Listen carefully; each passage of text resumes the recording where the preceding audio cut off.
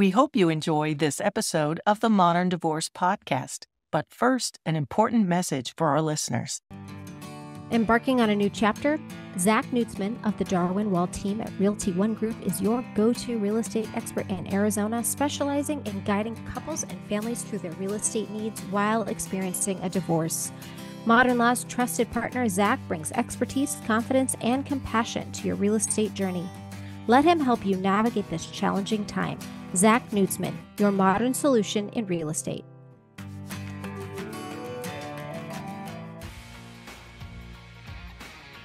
Hello and welcome to another episode of the Modern Divorce Podcast. I'm excited about this one, joined here by a local influencer and celebrity and really one of the faces of the anti-trad wife movement, Jennie Gage. Welcome to the show. Hi, thank you. I am more excited to be on your show than any podcast or interview that I've literally done this entire year, and that's not a joke. So no, you've been doing a ton, right? Like you're on the circuit. I think I have 3 today. Wow. So you are the one that I'm the most excited for, because I think that you have provided so much help for me, and I'm really excited for all the tips that you're going to give to my followers and yours. And anyway, thrilled, Billie. I'm thrilled too. And we need to get real and raw. And there's so much to talk about here. Can we start with your story? What's your background? My story is really simple, really. I'm just a basic little Mormon girl who grew up in the 70s, living in that little ideal family bubble. I spent most of my life, I'm from Scottsdale, Paradise Valley, Arizona. And then part of my life up in Portland, Oregon, my mom and dad relocated up there for a little bit and went off to Rick's College when I was 17, thinking that I wanted to be an international trade attorney. Got a really rude awakening when I discovered that Heavenly Father wanted me to be a wife and a mother and not an attorney. And anyway, so I got married really young, and honestly, as generic as it sounds, like my whole entire life story is I was living the Mormon dream life and having babies and, building all the Mormon McMansions. I lived in Gilbert and Mesa and Scottsdale and all the places, and just raising babies and doing stuff. And then 5 years ago, I'm actually called Life Take Two on TikTok. And that's my social media handle is Life Take Two, because that life, that the Mormon Mecca life, all of a sudden came to a screeching halt unexpectedly when my ex-husband decided to abandon his family for somebody else. I was 44 years old at the time. And it was like when Ron Howard yells, cut, and then let's do this all over. All of a sudden I found myself in this totally different act of my life, living a very different path. And I didn't have a script for it. And so that's kind of led to where I am today. I'm now a domestic violence advocate. I write, I have a Substack, a book that I'm working on. And I, like you say, I'm the antithesis, I'm the anti-venom to the trad wife lifestyle, because I have a whole feminist movement that I'm part of, empowering women and girls to live more responsibly. And anyway, not to lead to where I was today, but I will say, Billie, that having that whole life stripped away from me and then cut in the middle of it and finding myself unscripted as an ex-Mormon, ex-wife, homeless, everything completely devastated, not knowing what to do, I have rebuilt in beautiful ways. And today, as problematic as my life is, as I still kind of try to untangle some of those things from my past that weren't the best decisions, like not having a job or any education, I am totally happy and fulfilled, have skills like furniture flipping and things like that I never, craftsmanship that I never anticipated having, and happy, fulfilled, figuring things out. So how many kids do you have? My followers are always confused because sometimes in my videos they say 5 and sometimes I say 4 and sometimes I say 7. I had 4 biological children and then adopted one because I didn't quite have enough kids. 4 kids was not enough in my Mormon community at the time that I was having children. And we adopted one, but then when I had an almost deadly ovarian tumor, my sister-in-law adopted him from us. So then we went back to 4. And my partner, Kevin, that I've been happily blended with for the past 5 years, has 3. So I have 4 bio children, 3 bonus children, and a daughter-in-law and a beautiful grandbaby. So I don't know, Billie. I Right. never know how many kids I have. A Got it. lot. Okay. Yeah. Right. And how old are they? My oldest is 27. I had him when I was 23 years old. And my youngest bio is 14. And then my partner, Kev, has 3 that are right in between mine. So he has one that's 13. So I have in total from 13 to 27 and a 2-year-old grandbaby that I'm responsible for. Wow. Okay. Oh, Yeah. So a lot of kids, a lot of stuff. Um, your experiences are so varied. So what is it about your story that has made you such a ardent advocate for women and so opposed to this trad wife movement? Can I start this with an ask, Billie? You can't judge any part of my story because I know that you lived a different life and there may be things that you're like, what? I So no promise I won't judgment. judge you. Um, I think that the big thing about my story, first of all, what I lived is very relatable to a lot of women, especially if you're in Gilbert Mesa, Utah. When I talk to people from maybe like Philadelphia, Chicago, or other countries, they haven't normally had the same experiences that I had. But I was raised very traditional. So that whole trad wife term is traditional wife, traditional families, traditional moms and dads, and really kind of like living out the embodiment of the Norman Rockwell picture with everyone sitting down together at the beautiful dining table and grandma at one end and the Thanksgiving turkey. That was my life path. A lot of women relate to that. A lot Mm-hmm. of people relate to that. A lot of people think that that's like the ideal family.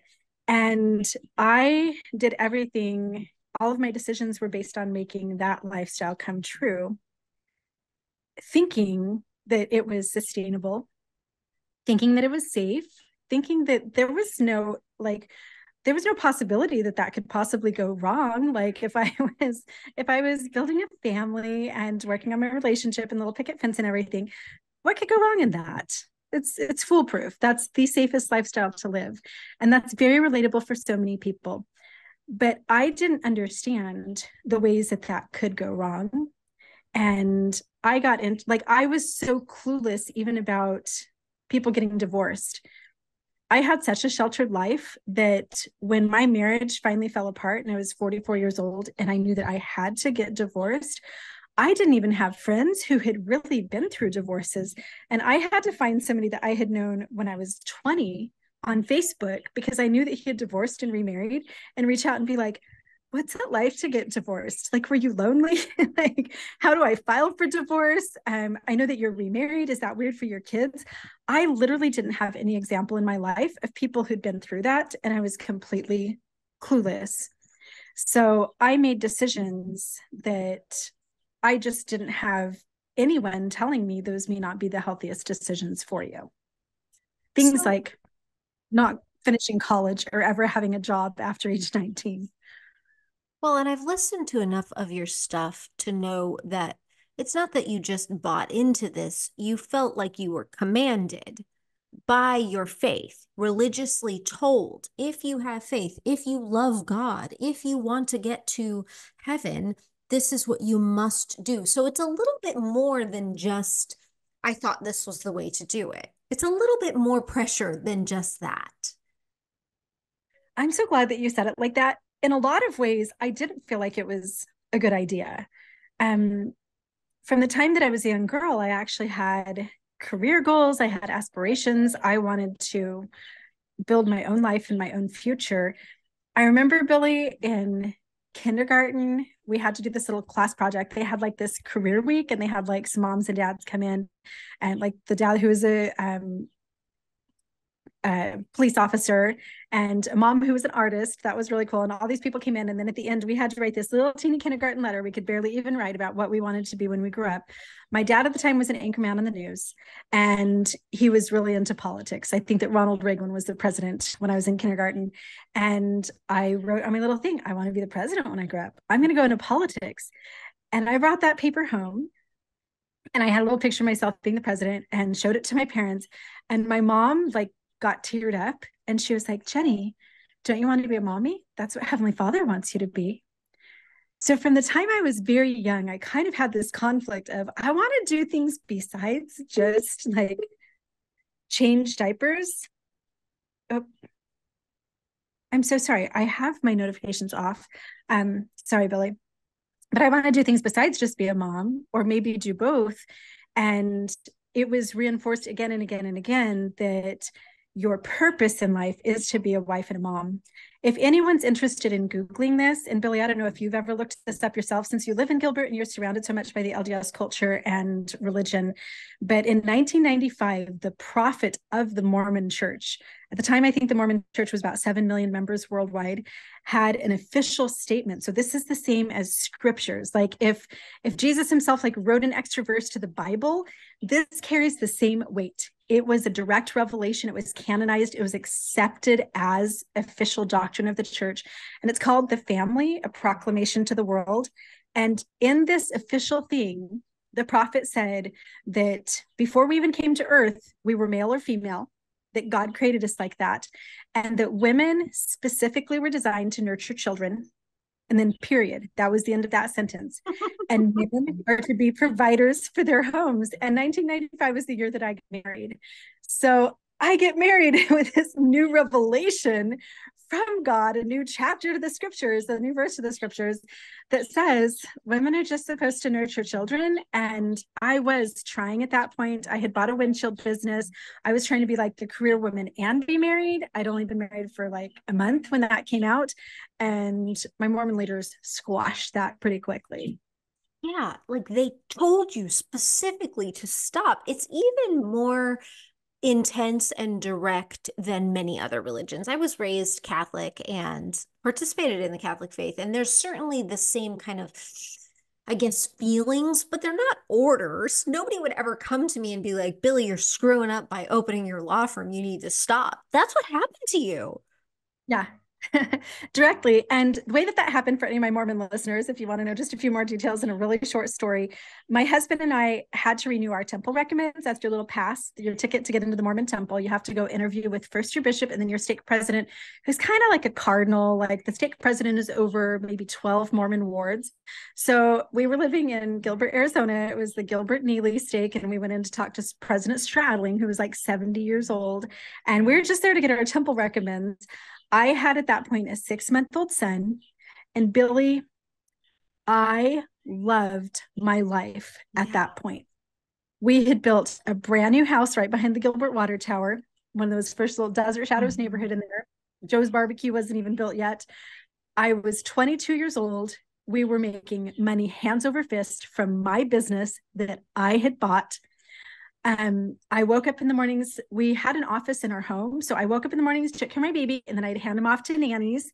And I would work on the phones all day and do marketing and all this stuff that, like, as a 22-year-old girl, so fun. And our business was really successful. And then after work, we would go to the park with the baby. And on the weekends, we'd go on camping trips and take our ski boat out to Saguaro Lake. And I was so happy. Of course, church on Sunday. So I sit down for this temple recommend interview. President Stradling asks me, what do you like to do all day? I told him, I run our windshield business. like I like to hike. but I run our windshield business.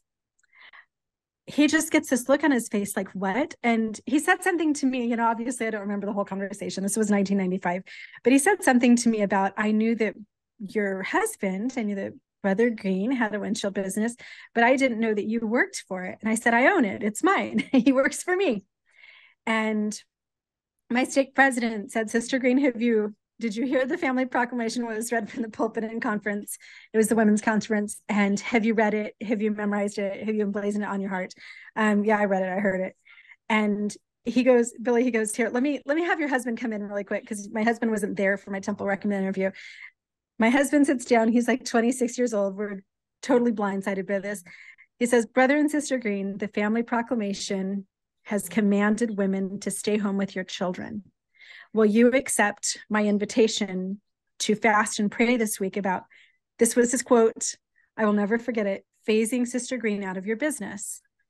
so that she can obey the command to stay home. And I'm like, but I'm at home, I have nannies, I have all this stuff. And I don't know how we got swept up. And it's like, I guess, like, yeah, if that's what Heavenly Father wants me to do, like, who am I? I'm not God. So that week we fasted and prayed about it. The next Monday, my 16-year-old sister showed up in a pair of boxer shorts and a t-shirt with her big gulp, and she took over my job answering the phones, and we eventually would move into an office and people would replace me, and I would literally work for free in my own business for the next 22 years so that I could obey the commandment to not work. I wish that everyone could hear this story, because this is like, religion can be so dangerous. And it can also be so beautiful. I watched the Netflix series on Blue Zones. These are people who live to be centenarians, and they are greatly and wonderfully benefited from having a religious faith and a religious community. There is something very, very good for the soul about religious faith and religious community. And there is something so dangerous. And what you described is the ugly, ugly, ugly side that we must dismantle, because it is so bad. And I think it's bad for men, and I think it's bad for women. I think it's the antithesis of what any God or creator would want for any individual. We're not all the same. Men and women both suffer from high demand religions and from these patriarchal structures and power structures in general. Like, the men don't do any better. And on my TikTok, on my social medias, and also on some of my podcasts and things, I try to also highlight my sympathy for my ex-husband's experience within the religion. Like, on that day, all of a sudden, he's like, Jennie does everything. I ran the entire business.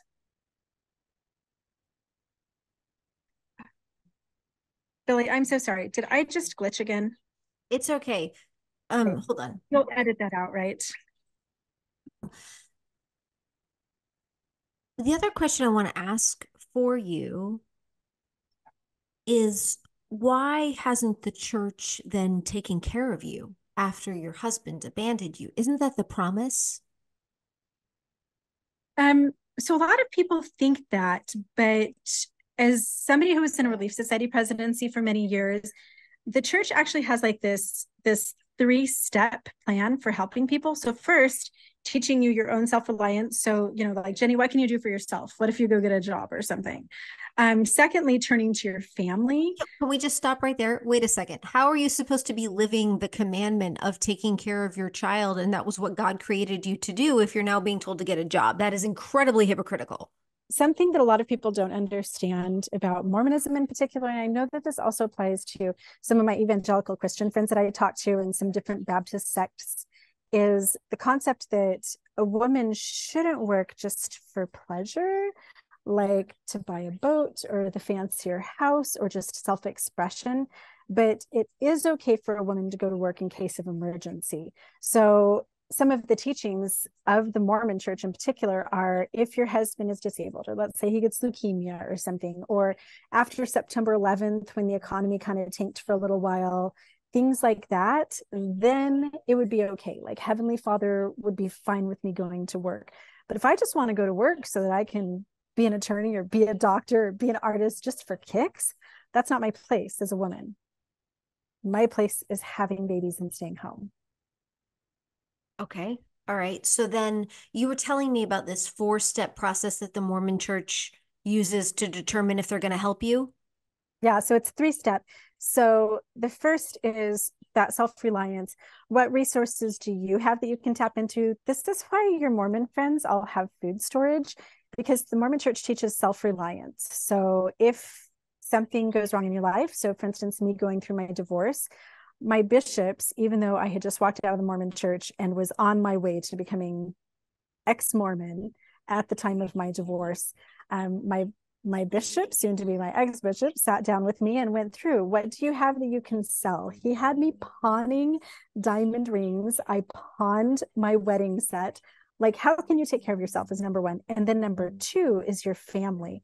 This for me during my divorce was so humiliating. And in hindsight, I should have just cut ties completely with my Mormon bishop, but I needed him.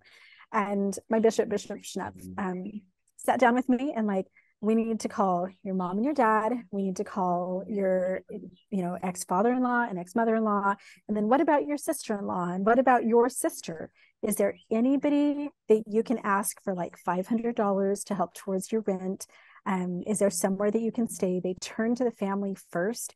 And for me, my bishop literally made sure, like he checked in with me the next week, that I had had those conversations with people before he even considered then like, let me help you with a little bit of money for food and send you up to the district or the bishop's storehouse to get some groceries. And my Mormon ward did not help me with any resources at all. They knew that I was becoming homeless, literally moving into my car, no home. My children were couch surfing. I sometimes hung a hammock in the park, sometimes would sleep with friends at their homes. They knew that I was losing my home and becoming homeless, and they helped with nothing. They didn't help me move. They didn't help me with any more groceries. They didn't help with anything. So, but in the perfect scenario, they would have gone through that. First, what can you do for yourself? Then what can your family do for you? And then if you have no other resources, the church will step in and help in certain situations. But in yours, they didn't. They did not. And that's partly complicated by the fact that 2 weeks before my marriage ended, I walked out of Mormon church at age 44, and I've never gone back. So got it. You were done. In hindsight, I should have picked one, like leave the Mormon church after the divorce, or I should have timed it different. Yeah, both at the same time was probably really, really hard. So, what have you done to be able to climb out of homelessness? How have you supported yourself and your children? Billie, it's been so hard. First, like right after my divorce, I was my ex-husband was still working for the family windshield business. He had a significant family, and I was actually working in the business, but I wasn't getting paid for it. I was just supporting him as the general manager. But then I eventually transitioned into having my own small salary right before divorce. And upon the marriage ending, he ended it with another woman and having to file for divorce at 24 years. We'd been married at that point for 24 years. My youngest child at that point was 8. He fired me from my job. He had the partners force me out, and I had no job at all. And that was, I'd only had this little job for like a year. So it was my first job ever. And I got fired from it the day that our marriage ended. And I thought, like, I have all these cool homemaker skills. Like, I've learned organization and I'm really good with this and that. And I'm sure I can find some type of a job. So I put together a resume and I hit the streets and had absolutely no job offers whatsoever. Like, Billie, I applied for like, I bet I can answer phones in a chiropractic company. Like, I would answer all of these job, and people are like, you're 44 years old, you don't even know how to use basic computer systems. And other windshield businesses, like, I knew how to do a little bit of this and that for a family business, but I had never gone to college and had any type of business degree or anything, and didn't really know how to do a complete job, and really couldn't have been capable of doing much of anything. So my first job was working in a little elementary school there in Gilbert as an assistant to a teacher. And our monthly expenses at that point, I was still in our condo down by the Civic Center over there. My monthly expenses were $4,600 a month. I had 2 children in college full-time, 2 children living at home, and I made $11 an hour, $44 a day. That didn't cover anything. No. And I wasn't getting any money from my ex-husband. One of the complicating things, of course, if I'd had you for an attorney, then everything would have been different. But I had a terrible attorney, and I had a husband bent on not paying anything. So I didn't get a settlement. We were renting our home. We didn't own our vehicles. He withdrew all of the cash from the bank account, and my attorney never recouped any of that. So the day that my marriage ended, for me to leave domestic violence and the whole big mess, I walked away with literally zero. I do videos about this all the time on my TikTok to warn women. Like 2 days after my husband abandoned me and our children, 24 years into my marriage, I went to the Trader Joe's up there on Baseline and swiped my little debit card. I only had $43 worth of groceries. I had like 2 little bags, like some milk and something, and the little machine bleeped at me, declined. And I called a friend, somebody Apple paid me some money so that I could buy my groceries. I drove straight to our bank and he had withdrawn everything. And the day that my marriage ended, I went from high 6-figure, almost $250,000 a year income through my husband to zero and eventually $11 an hour. And that's a hard place to be in with all those kids. So I have spent the past 5 years hustling, like, because I don't have a law degree. I don't have anything. I don't know how to be an accountant. I don't have a teaching certification. Then there was a pandemic in the middle of everything. So I've just been hustling. About 2.5 years ago, I was sitting in a parking lot, looking in my phone to see, I'm always sitting in the parking lot, checking my bank account to see if I have enough money to buy groceries. And I didn't. I only had $60 left in my bank account and I had to pay some bills, but I was in front of a thrift store. And I was like, you know what? I know how to paint stuff. I'm going to go see if there's something in this thrift store that I can buy and flip. And I bought some little wooden bunk beds, came home, cleaned them up, used some white paint. By that afternoon, I had made a $200 profit. And I started a furniture flipping business that has actually paid.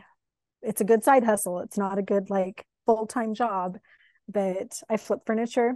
I eventually got a commission-only sales job back from the windshield business after my ex-husband got himself fired so that he wouldn't have to pay alimony and child support. So I do that. I have social media. I get paid sometimes for speaking events and things like that. And I do a lot of, sponsored things on my social media. That's also a good little side hustle, not a good full-time job. And I just actually started with the law firm that I'm partnering with to help victims. So that's a brand new job as of 3 weeks ago. So Billie, if you're counting, that's 4 side hustles.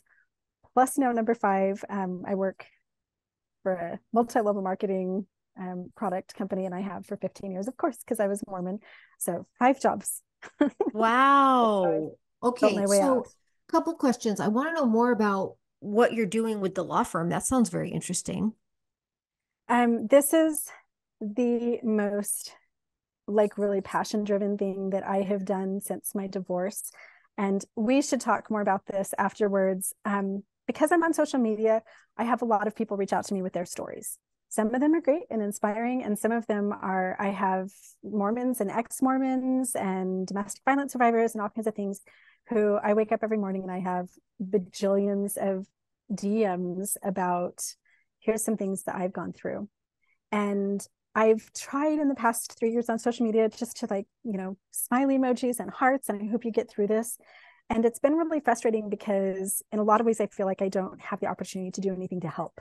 Like, I want to do more than just send smiley emojis and say, I hope you get through it. So the attorney who was behind the Boy Scouts of America child sex abuse case against the Mormon Church, Andrew Van Arsdale, his firm reached out to me, and we have partnered to help the victims of child sex abuse in the Mormon Church.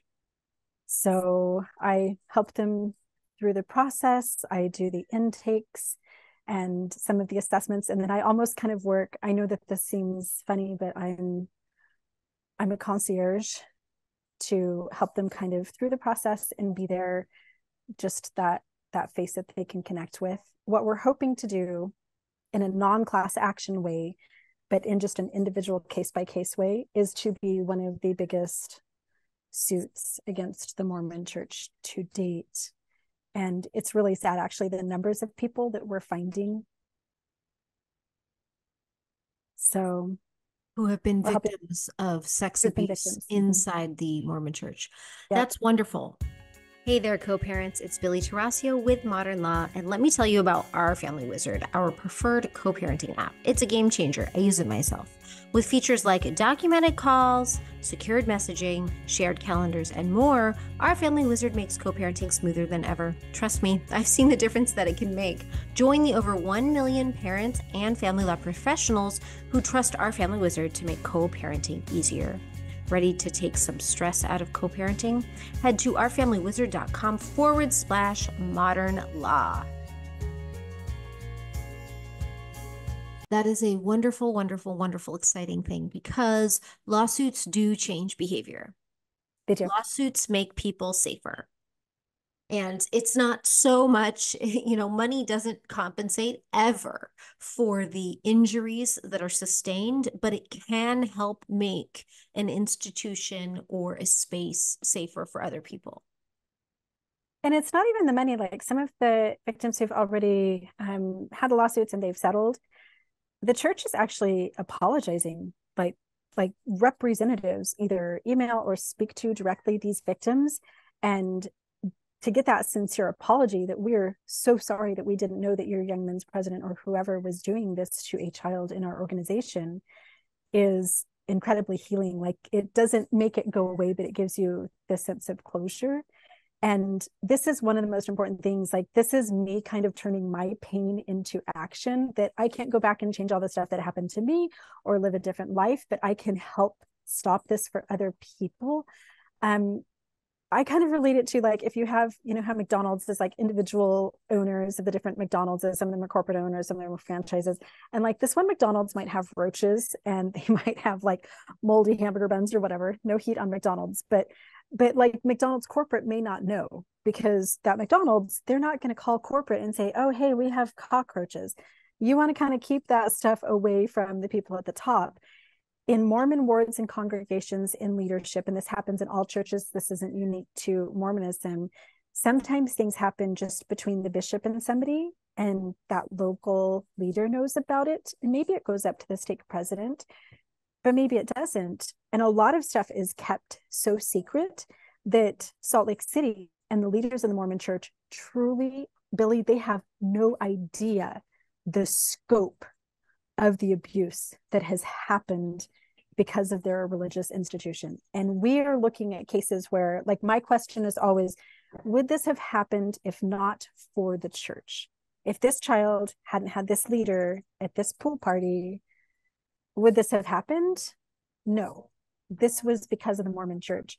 And the Mormon church truly has no idea. They aren't even fighting these cases. Like, they don't victim shame. They don't give a lot of pushback. Of course, they want to make sure that there's enough evidence, but they are actually very distraught. I mean, like, I'm putting words in their mouth, but they seem truly, genuinely heartbroken as they begin to see the scope. And that's important, because as the leaders of the top see how much there is, then they are implementing changes.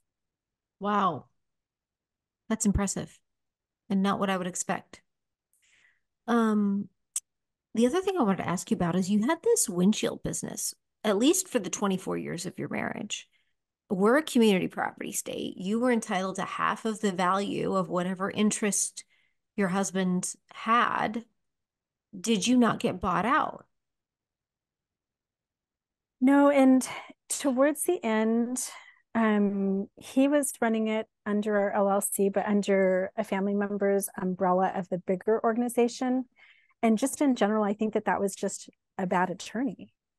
My attorney hadn't done family law for very long. I've actually filed an official complaint against him with the bar for a multitude of reasons. And he was officially, I don't remember the word, Billie, but like, he was told that was wrong and he apologized. He had to give me an apology. So I had some bad legal representation and I didn't know. And I think that one of the most problematic things for stay-at-home moms like me is that you don't have the money to have the legal representation and counsel that you need because you're a stay-at-home mom. So I have people on my social medias all the time like, why didn't you have a better attorney? Well, how could I? He cut me off. I couldn't buy groceries. I didn't have any money. Like, I had an $11 an hour job.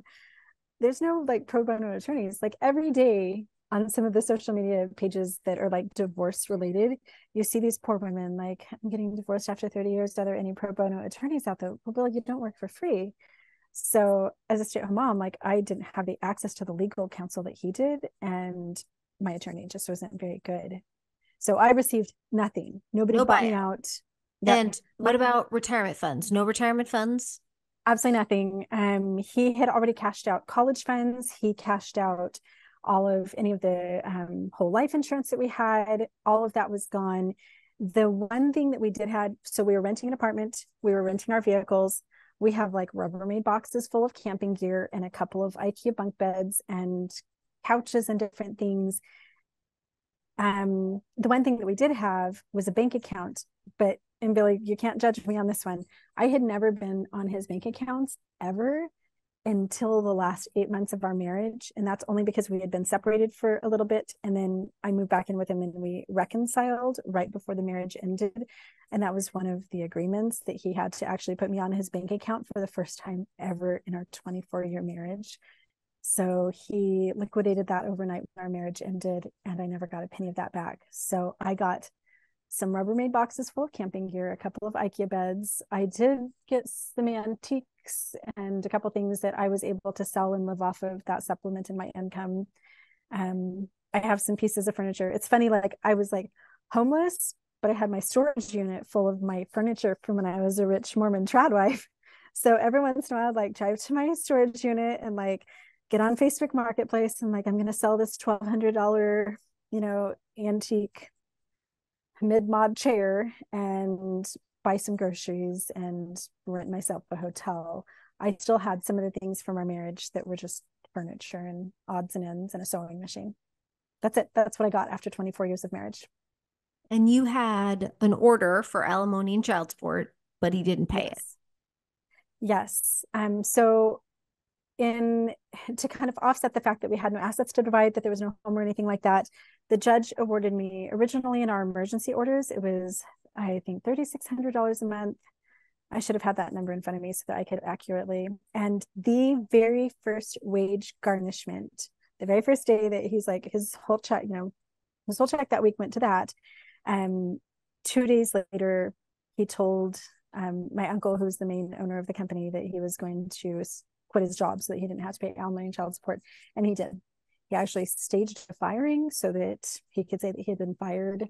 And then he was unemployed for a little bit when our divorce, so that was the emergency orders in the months leading up to it. When our divorce finalized, he was ordered to pay $2,400 and a little bit of change every month. That was alimony and child support. And then he quit another job. So the only time that I received alimony and child support was the month that our divorce finalized in August of 2018. The next month, he brought me a check for the child support, which was $788. And I believe it was $200 of the alimony, which should have been $1,600. So equaling $2,400. Because of my $11 an hour job, 4 hours a day, I was completely child support and alimony dependent to pay my rent. Mm-hmm. I asked him, where's the rest of it? When are you going to pay the rest of it? And he's like, I don't have it. I don't have a job. I can't pay anything. Get a job yourself. And it was the month after that that I became homeless because I couldn't pay my rent. And I found this cycle of, it's really difficult to enforce things in court when you're representing yourself.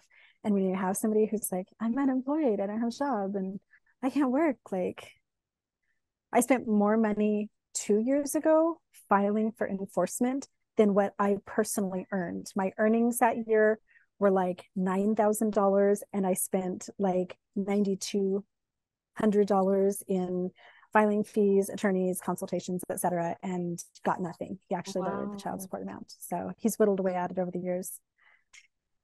So how much does he owe you now? I actually signed away, and you would not be happy with this if we had a private conversation. Well, I had COVID and I thought I was going to die. He took me back to court. I didn't have an attorney, and it was Christmas time, and he's like, I'll give you $5,000 if you sign away. I think at that point it was $26,000 in arrears. And every time I fought to get any of that money back, nothing was happening. And I was also under extreme duress from him. And I signed everything away, said, I'm done. I don't need your money anyway. And so he no longer owes any arrears because of me. And he's whittled down child support. Too much beating yourself up. But now, like, hindsight's 2020. So now I'm like, oh man, I wish that I had known then what I know now. But I thought I was going to die and then I didn't. So it's a good thing. That's a good thing. It's like I'm tired of fighting. Um, we're almost out of time. I know you had some questions for me. Yes. Oh, I have so many questions for you, but let me make them quick. So, first of all, my followers want to know, what advice would you give to a woman getting married to avoid the Jennie trap? Like, if you're getting a quick little checklist of you're getting married, make sure that you do this, this, this, and this. I think the number one, the most important thing you can possibly do is make sure that you are always self-sufficient. It's great to be in a partnership. It's great to lean on one another. It's great to figure out how to divide duties and tasks between one another, but not at your own expense later on. Does that make sense? Yeah, I always say a man is not a plan. He can be your lover, he can be your boyfriend, he can be your neighbor, but he is not your financial plan. Right. So you're a divorce attorney. Like, what about alimony and child support? Like, why not depend on somebody? You're gonna get all that child support. Right. So, and I know because I see this all the time, collecting child support and alimony is not a good plan. There's nothing that stops people from doing exactly what your ex-husband did. And it's not the first story I've heard like that. It's typical. Also, for whatever reason, I see it a lot with my Mormon clients. It's like there is this just disrespect and almost hatred and such a devaluation for women. I just have seen that in the relationships that I've seen play out when people get divorced. Not all of them. Interesting. Not all of them. Sometimes there are amicable, reasonable, wonderful people who support one another. And sometimes people's families do step up. But in some of my most horrific cases, they've been Mormon. I see that too, and I don't know why, but that's a whole nother podcast. Okay, my number two question for you. Thank you for that. If a woman is a stay-at-home mom, like ideally be self-reliant, don't stay at home, but I still have I mean, there's so many women out there. There are a lot of women out there who are going to be a stay-at-home mom. So I advise everyone that I know, so my little nieces and nephews, my daughters, whatever, that while you are a stay-at-home mom, they have a salary that they receive every single month for that. I advise $250 a month at least as a minimum. That's just a starting point. It's better if you do five. 250 is actually 3,000 a year, 15,000 every 5 years. So for me, if I had just had a $250 salary a month from Jake, that would have been $64,000 instead of zero. But if somebody wants to do that and set up that salary that automatic salary from their spouse, and they want to call you and have you set that up for them, what exactly do they need to do for that? Okay, so what you're talking about is essentially contracting within your marriage. Mm-hmm. That would be a post-nup if it's done after you're married, a post-nuptial agreement. And post-nuptial agreements are enforceable. It would be a binding contract between the two of you. But I like that better than just a post-nup that promises to pay a certain amount upon a divorce, because there's nothing that says that money will exist. So the best thing you can possibly do is to make sure that you're getting assets and setting them aside. Like, you do need an insurance policy, but the thing is, an insurance policy pays out upon certain conditions, and your spouse may not. So you have to actually secure assets or be building assets for your own security, thinking about the fact that there is no guarantee. But love, Billie, love guarantees. So what you're saying is, if I'm 25 years old, I'm already married, and I've decided that we're going to have a baby, and I'm going to stay home. If I want my spouse to pay me a salary, $500 a month, whatever that is, I come to you and I ask for a post-nup. And that post-nup then, like, that can designate my bank account is just mine. So that $500 a month that I'm putting in that little security net savings account, when we divorce, he can't touch that. The court will say the post-nup says that belongs to Jennie, and then he can't touch that at all. Right. It would need to be designated as your sole and separate property. It would need to be not considered community property. So we would need a agreement for that.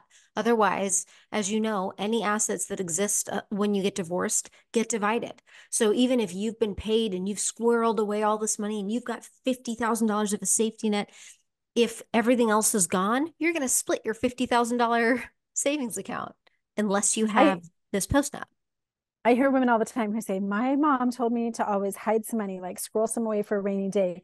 But exactly what you're saying, then when you get divorced, then he's going to get half of it and 50% of that is gone. So a simple post-nup would protect that. Mm-hmm. And that's super easy to do. That's very straightforward and pretty foolproof in a divorce.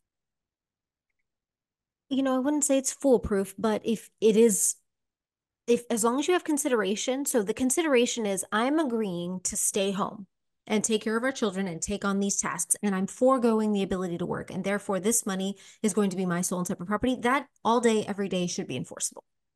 Okay, perfect. Thank you. Do you have time for one more question? Absolutely. Okay. So everyone always says you should have had a prenup and life insurance and have a skill to fall back on. That's the advice that I get from my 10 bajillion followers all the time. Like, that stuff would have protected you. I divorced at age 44. I could live to be 100. I have a lot of life left. So in your experience as a divorce attorney who sees women get divorced at age 32 or 45 or whatever, let's say they have a prenup and life insurance and a skill to fall back on, but they've never actually worked. Is that enough? Well, life insurance isn't going to help you unless it's a whole life policy with a present value and it's designated your sole and separate property, which you would need to do through that post-nup. So life insurance is not helping in the case of a divorce. It helps if your husband dies. A skill to fall back on is great, but it must be relevant at the time. So not just I got a degree in accounting. You have to continue your CLE. You have to know the software, right? You have to put some time into being relevant at whatever time it is. Like you said, you had skills, but not computer skills. And no office is going to hire you if you don't have computer skills. So you have to maintain those. I think even if you're a stay-at-home mom, you should have a side hustle. And I think that it's just, I don't know, in my experience, you can work that in. There's time. And your children can watch you and they can help and they can, learn from you. And then you are learning business and you are making money and you are honing yourself and you're also feeding yourself. Like, we all do better when we have something that's ours, that is not just caretaking. Caretaking is exhausting. It's exhausting. Thankless, exhausting, important. And it doesn't pay. So important. I have so many women who, and I understand the sentiment, like being a stay-at-home mom is work. It is, but it's a job. What is, but it's not a job that pays. And so, yes, sometimes it's rewarding, sometimes it's not rewarding, but at the end of the day, it's not going to put retirement money in your account. And I have to say, like, I know you're suggesting $250 a month. To me, that is far, far, far, far, far too low. Yes, I just feel like everyone can at least afford that. Value them. And yeah, go ahead. Sorry. No, absolutely 100%. I just know that sometimes some of the people that listen to me are like 23-year-olds who like live, paycheck to paycheck. At least start there.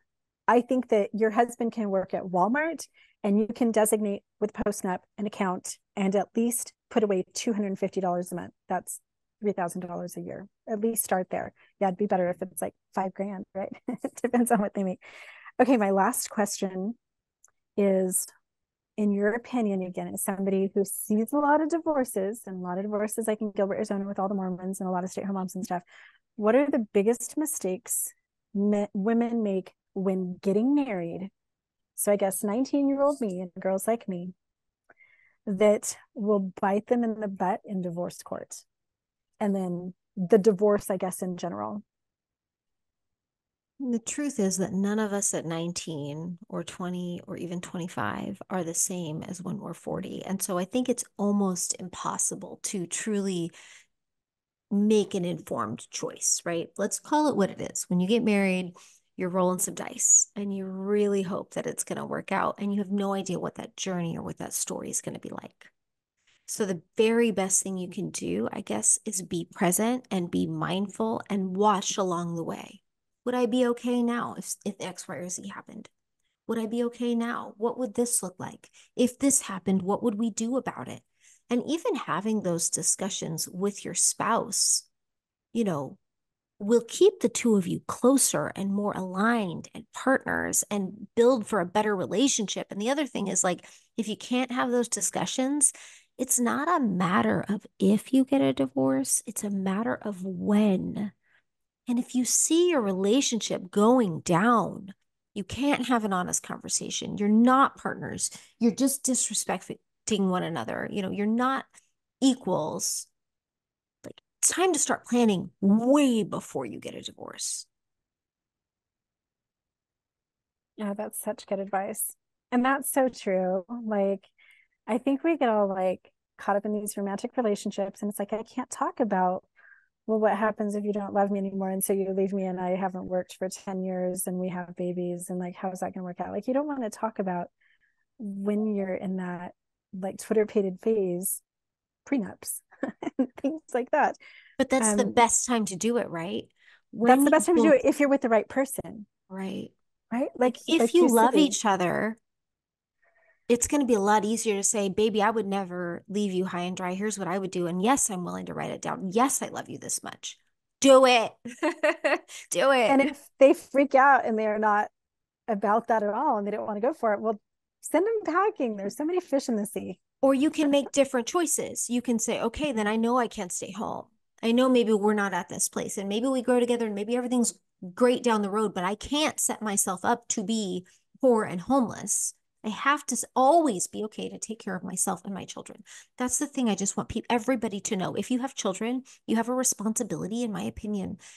I don't want this to sound harsh, but you have a responsibility to be able to take care of yourself and your children. And if you're not there today, that's okay. What can you do to get there? Little bit by little bit. And I think that's my biggest story, Billie, is that little bit by little bit, like now I can buy groceries for my kids. And Brody wanted to buy 6 pairs of socks the other day, so we got the whole 6-pack. And I couldn't even like buy a jug of milk after my divorce. Little bit by little bit. I think the most important thing in your little bit of advice here about have those conversations at the beginning of the relationship is you don't just want them to respond back with more words. This is stuff that you need to put into action and make it official. So not just what would you do if we divorced, but then let's have a post-nup or a prenup, and let's start putting some money away for me. And I need you to watch the kids 2 days a week so that I can go to community college and work on my nursing certification or whatever. Like, it's not just words, but these things in the beginning relationships need to take form and action. I love that. Jennie, thank you so much for all of your time and your advice and your bravery in your willingness to be vulnerable and tell your story. I really appreciate it. I appreciate you. Thank you for being here today. Thanks, Billie. You're amazing. Keep making the world safe for women out there. You read online is not the replacement for actual consultation with an attorney and does not create an attorney-client relationship. Even if you called in and we spoke to you, you were anonymous and we don't have your details and you have not become a client of Modern Law. However, we would love to speak with you, or you should seek out the advice of legal counsel or counseling or any other expert near you. And if you have an idea for a show topic or you need to speak with an attorney in Arizona, you can reach me at info@mymodernlaw.com.